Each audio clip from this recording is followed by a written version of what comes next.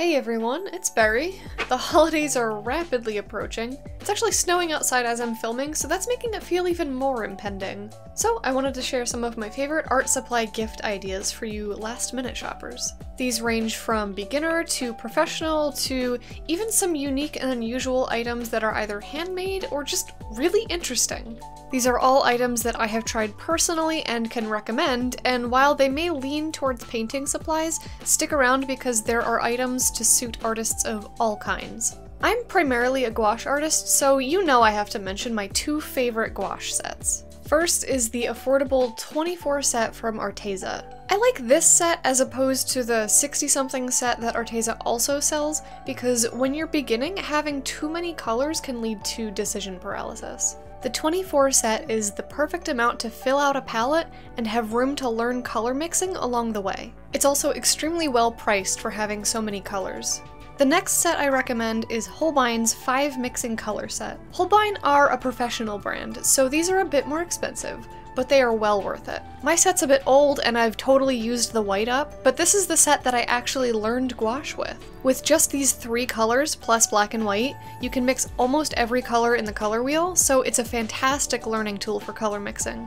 If you may indulge me in a teeny bit of self-promo, I sell prints, stickers, pins, and more in my online store. They make great stocking stuffers for art lovers who want to adorn their spaces with bright, glitchy, and surreal works. I also wrote a creative productivity workbook called A Motion to Make, a guide to the process of being a creative individual. Going into the new year, and especially coming out of this one, it can be hard to get back into the swing of creating. And my book aims to lift you up and help you discover your own version of creativity, with 10 interactive worksheets and 8 chapters going through each phase of creation. You can find everything I just mentioned at madamberry.com/shop, and you can even read the first chapter of my workbook totally free in the link in the description. Moving on to watercolors, my next recommendation is the Jane Davenport's Brights palette. This is an affordable watercolor set full of, as the name would suggest, some of the brightest pigments I've tried in a watercolor pan set. Anybody who loves painting with vibrant and punchy colors is sure to love this set. All of the watercolor pans are easily activated and highly saturated, and it comes with 2 purple tones, which is a notoriously difficult color to mix. These paints are meant for sketchbooks rather than finished works of art, as the pigments aren't the most light-fast. So these are best for crafters, scrapbookers, mixed media artists, and beginners who are looking for an affordable set. If you're shopping for somebody who's looking for more high-quality pigments, instead I recommend something like the Daniel Smith watercolor tubes. I do believe Daniel Smith makes half-pan sets as well, but I've only ever tried their tube watercolors.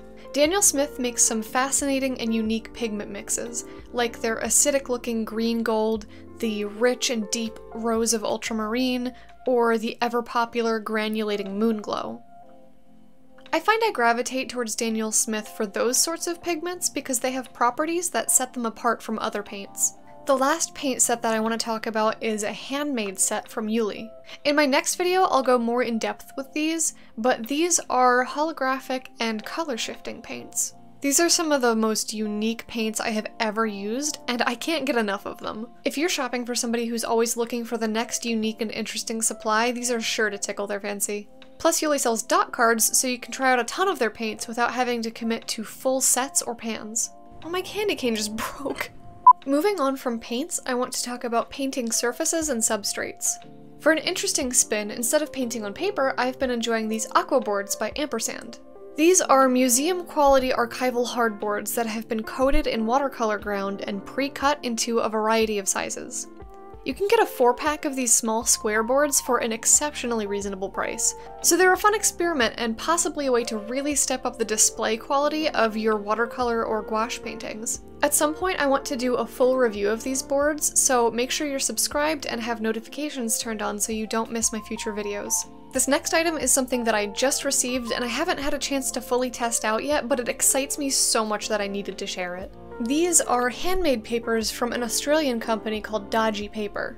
They make papers with fully recycled paper pulp, including product wrappers, old newsprint, and comics for that real pop arty feel. They have some really interesting and unique paper selections, and the ones that I picked up include this paper that has gold flake inclusions and this one that glows in the dark.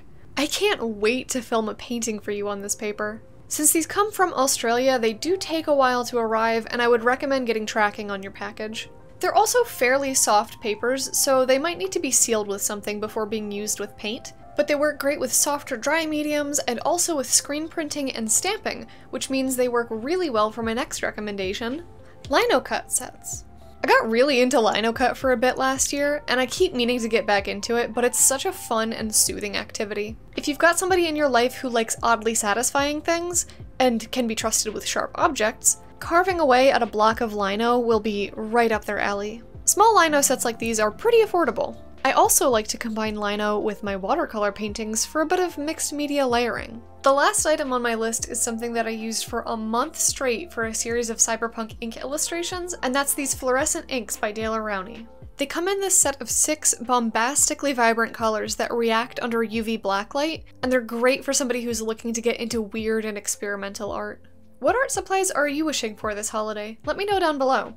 Personally, I'm really interested in those pastel acrylic gouache sets that Turner makes. Give this video a like for me, and if you want to see more of those neon inks that I just mentioned, check out my review video right here. Links to everything that I mentioned in this video will be in the description.